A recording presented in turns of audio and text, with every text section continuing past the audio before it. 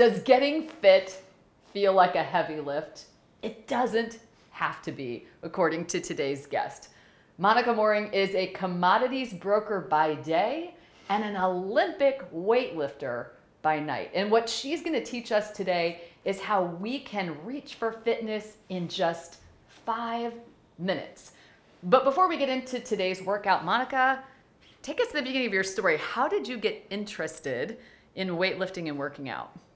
Oh, I've always been active from a young age. I've been in a lot of sports, and I've always just liked how it makes me feel, the confidence that it gives me. And I got into Olympic weightlifting because I actually went to a meet that a friend of mine was doing one time. And I thought, that looks really cool. I want to do that.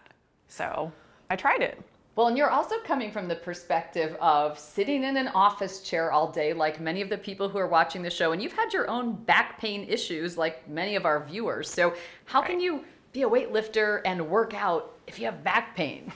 That's a really good question. And after I had my back surgery, I thought maybe I won't even be able to work out again or run or do anything. But actually, lifting weights is good for your back if it's done properly, and can prevent further injury or prevent any injury at all. So that kind of challenges the belief that we sometimes hold that if we have an injury, we might be permanently sidelined. And what Monica is going to show us today is no matter your fitness level, your level of pain, and in fact, I've got a little lower back pain today, so maybe we'll work it out. You can always begin again. A critical component is having a great coach. And that's what I'm hoping you can help with today, is to be that fitness coach that we all need, that can help us get moving again. And maybe what you've learned to work out your back pain will work for me today as well. So of course, I like to think about this as the 5-minute fix. I mean, your journey to fitness is as soon as the next choice you make after watching the show or at the end of your day-to-day. So Monica, what can you show us that anyone at any fitness level could do to just get moving? Okay, we're gonna start with a really quick warm-up, just 2 simple moves. And the first one is called an egg roll. And it's not something you eat. It's what you have to do when you eat too many egg rolls, I think, right? That's correct. Is that the key? All right. That's all right. perfect. Okay, so we're going to start on the ground. Okay. And grab a hold of your knees and bring them to your chest as much as you can, and simply just roll backwards, roll slowly. And right back up. Right here? Yeah, let's have you try a couple. Okay, so I need to grab on, you said, just around my shins here? Exactly. Okay. Perfect. And then just roll back. Am I at a good angle here? Yep, get as close as you can. Okay. Wrap up into a little egg. Give myself a hug here. There you go. Well, we're back on the egg roll. Okay. Yes. And then just roll back on my spine, right? Right, nice and slow and easy. Nice and slow and easy. I hope I make it back up. All right. Ooh. There you Not go. quite right. I think I unwrapped the egg roll. I deconstructed my exercise. All right, should we try one more maybe? One more time. Let's see if you can do it. Here's hoping. Perfect. Yeah, use those abs to get you back up, and you're good to go. So do maybe like 5 to 6 of those, and then we'll move on to our next warm-up move. All right. All right, for this next one, we're just going to get a little bit of rotation going. And if you have a chair or a couch, put your hands on the edge, and one leg forward and one leg is back. And here's where the rotation part comes in, so it does require a little bit of coordination. You're going to turn towards your up leg and reach your hand toward the ceiling. Exhale here, come back down, inhale, and exhale on the reach.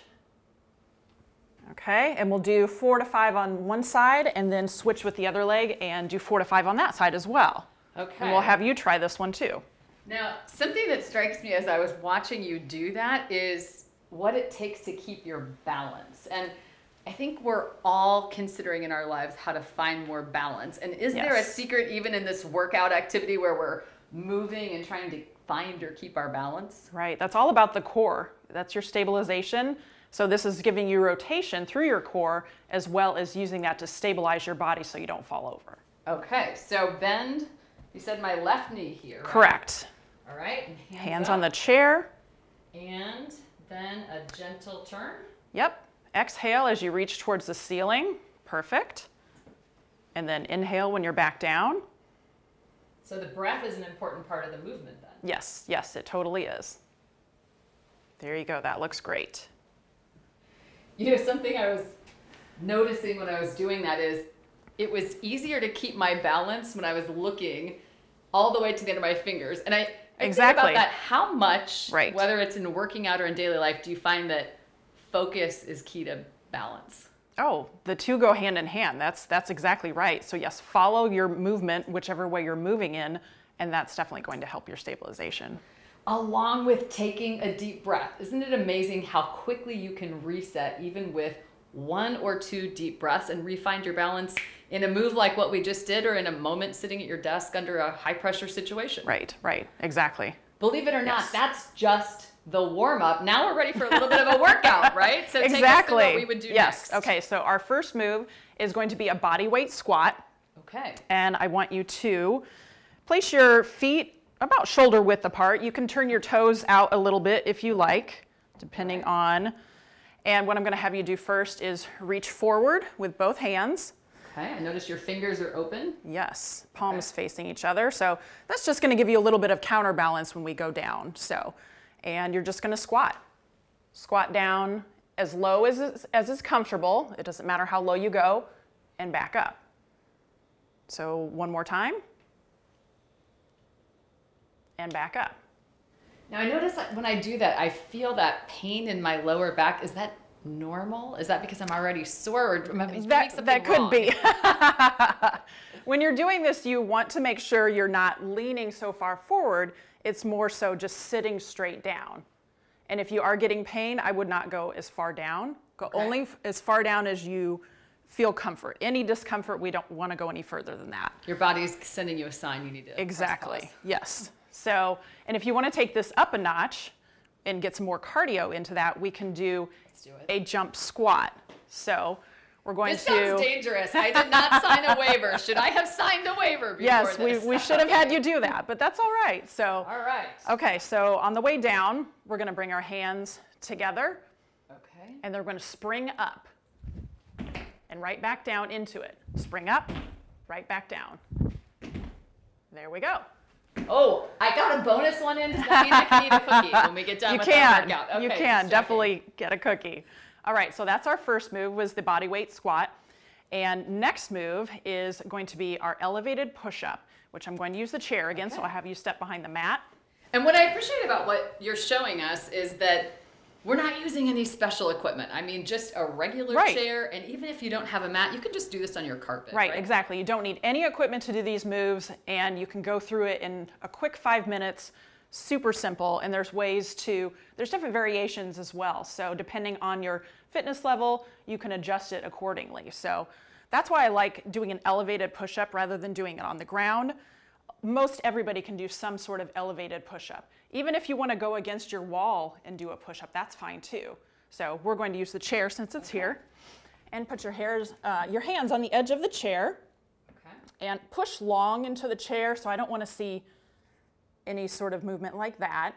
And feet probably about shoulder width apart, and then I want you to go down slowly. You don't have to go all the way to the chair or the couch. And exhale on the way up, inhale on the way down. Okay, nice and slow and controlled. And I'm glad you said couch. I mean, I think about if you're watching a show, even with your family, you could take a break.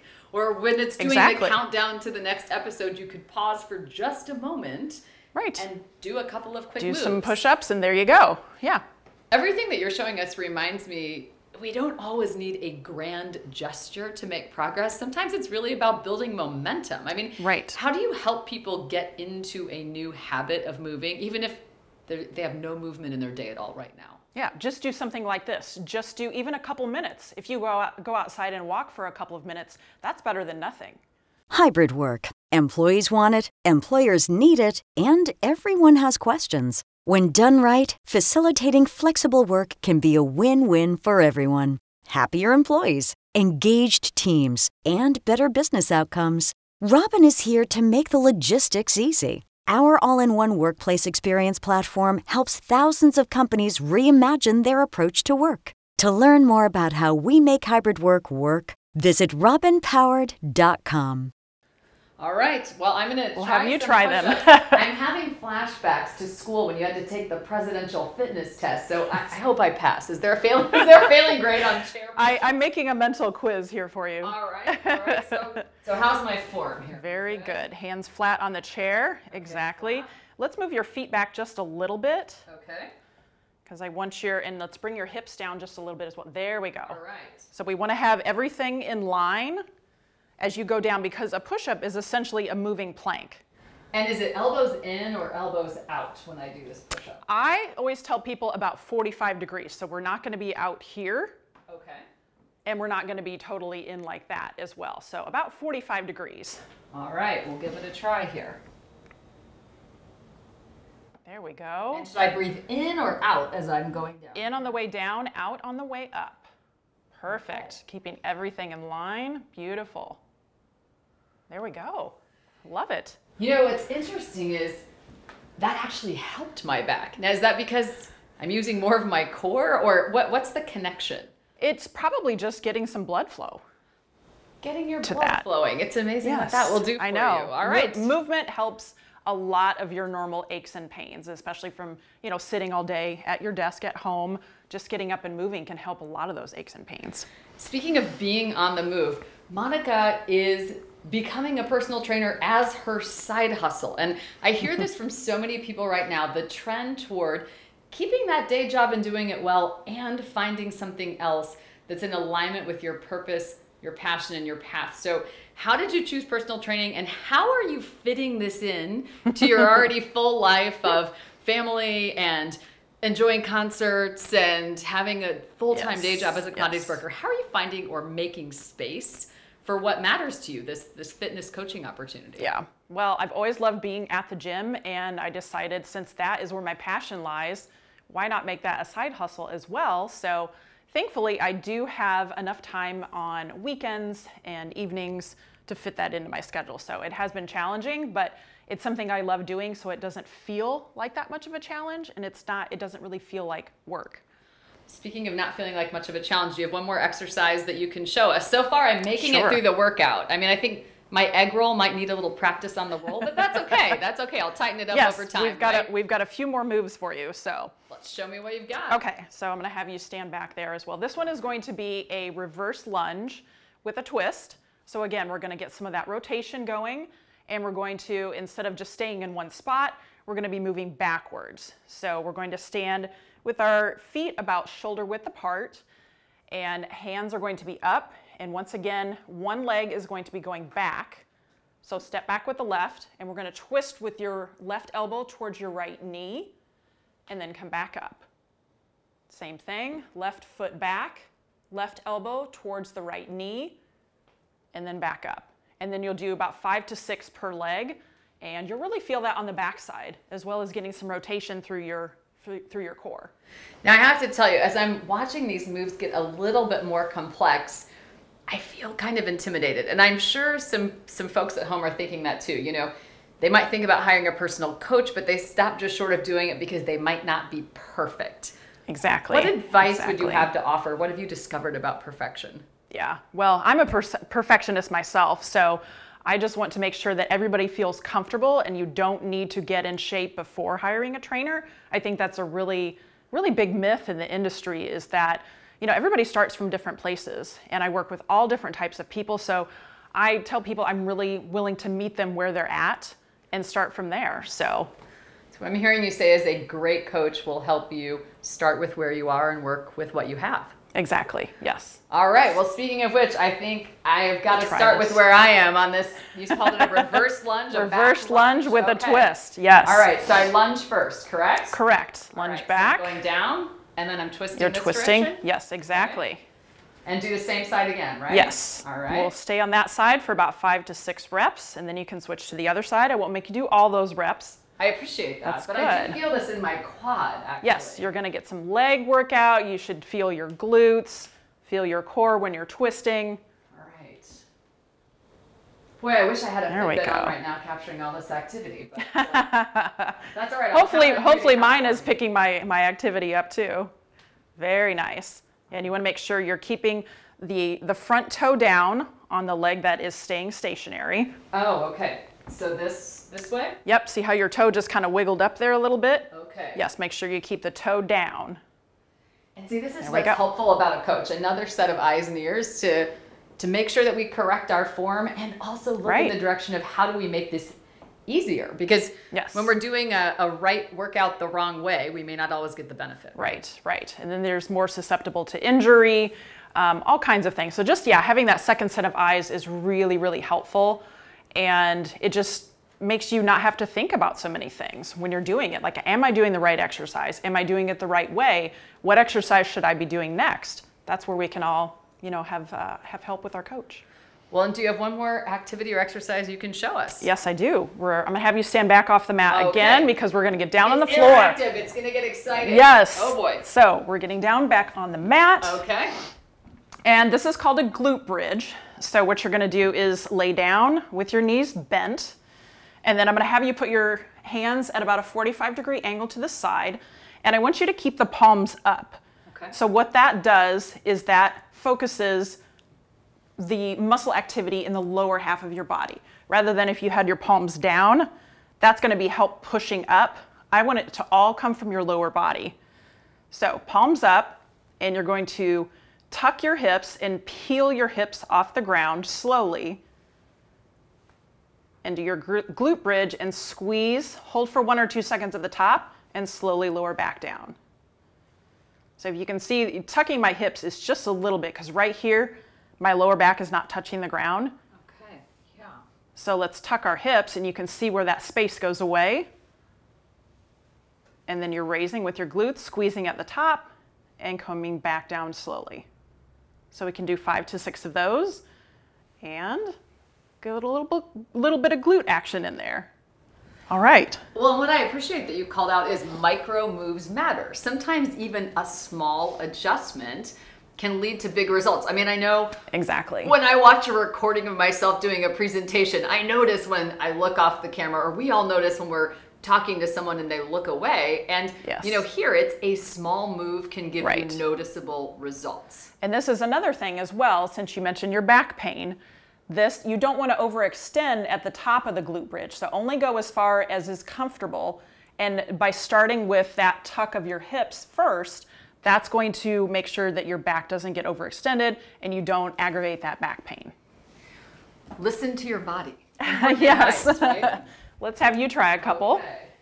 So here we go. So you said feet hip distance apart. Exactly. Yes. Okay. And you want to kind of bring your heels, let's bring your heels back in a little bit closer to your butt. Okay. There we go. And you said hands down. Palms facing up. Palms Time to begin again. Okay. Palms facing up and arms out from your side about 45 degrees. There we go. And I'm going to watch and see you do this little tuck. Okay. There we go. And round up a little bit at a time. Yes, exactly. Squeeze at the top. Okay, and you said take a couple breaths, right? 1 to 2 second squeeze at the top and then you're good and then you can come back down. What happens when you hold at the top? Are we strengthening a muscle? I notice I feel it. That would be, hopefully you're feeling it squeezing your glutes. Glutes and also a little bit in my quads. Does that mean I'm doing it wrong if I'm feeling it in my quads No, too? you could be feeling it a lot of different places. I just don't want you feeling it in your back. So make sure you tuck your hips before you come off the ground. There we go. Right, exactly. And see, when she's in the top position here, her whole body is in a line from her shoulders to her knee. That's how you know she's not overextending, and that's going to protect your back. And actually, I feel everything kind of opening up across my hip flexors. Sure. And I also feel like I'm lifting myself up with this small move. I guess I literally am. Okay. And that's going to help, from sitting all day in a chair. Yes. That's definitely, like you said, that's going to open that up and kind of give you that nice stretch there. So let's do one more. Okay. Here we go. Good tuck. Very nice. Very nice. You felt that in your glutes, right? Yes, I did. And in my quads. And I can also feel some of that pain release a little bit. And I think it's, counterbalancing your activities, right? Mm-hmm. You can't use the same muscle in the same way all day long and expect to get results. Right, exactly. And so many times when people work out, we're using the front side of our bodies. And a lot of times we don't focus on the back side. So that's why we did the reverse lunges and the glute bridge to focus on that backside, and that will help from sitting all day as well. Well, there are so many people who are thinking about how to go from sedentary to getting back to moving again, or maybe thinking about that beach body for the summer. What advice would you have to offer for people who are struggling to get started? I would say just start right now. That's all you've got to do is take one small step. Literally, that could be putting on your workout clothes. And that's all you have to do. You don't have to go anywhere. Just put on your workout clothes. Do that for a couple days in a row, and next, maybe you go sit in your car. You take really tiny steps, and maybe one day you go to the gym and you just walk around, look at it, and then you leave. And then you just kind of keep building those habits. Maybe the next day you go and you walk on the treadmill for 5 minutes. And that's all you need to do. 5 minutes at a time. Getting fit, changing your life is as simple as the next choice you make and the next thought that you have. And Monica, when I think about what's possible, what's your greatest wish or hope or aspiration for what will come from helping people get healthy? I just want people to know that they don't have to live in pain and discomfort or just feeling fatigued and low energy all the time, and that just a little bit of movement every day can really be helpful, and it will stretch to so many other areas of your life. It will give you confidence. You might feel like eating better. You might choose that salad over that hamburger. So things like that, it'll just bleed into so many other areas of your life. Hard is a habit and easier is a choice. And what I appreciate about Monica's advice is we can always choose differently. Think big, act small means taking one simple step. Put on your workout clothes, see how that feels. Get in your car, stand on the treadmill without even moving for just a couple of minutes. And it might surprise you to discover that even a 1% daily improvement in your activity level will more than double your impact in 72 days. Think ahead, how would that feel to be 72 days closer to feeling fit, healthy, and well? Monica, thanks so much for being my fitness coach today. Thank you so much for having me. This has been so fun. Well, a coach makes all the difference, whether that's in your career or in your personal wellness and well-being. Having another set of eyes and ears is helpful, but more importantly, coaches are skilled at bringing out the best in you. Thanks so much. Thank you, Karen.